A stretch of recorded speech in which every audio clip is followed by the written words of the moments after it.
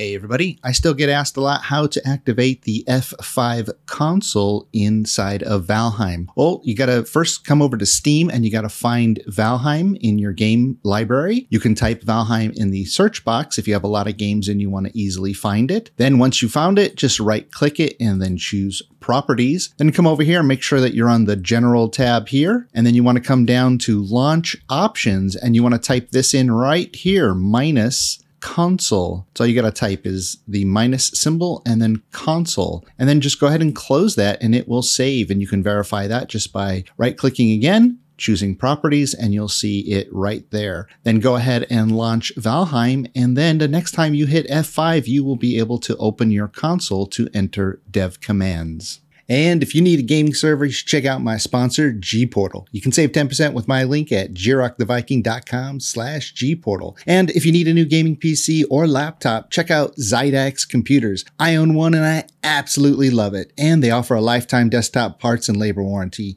Can't get better than that. Just use my link, jiroctheviking.com/Zydax. And lastly, if you love all things Viking, just like I do, you should check out my sponsor, the Grimfrost. They have thousands of modern and historical Viking products. Check out this badass outfit I put together for Halloween and my online streams. You can use my link, jiroctheviking.com/Grimfrost. All right, that's it for now. Have fun out there.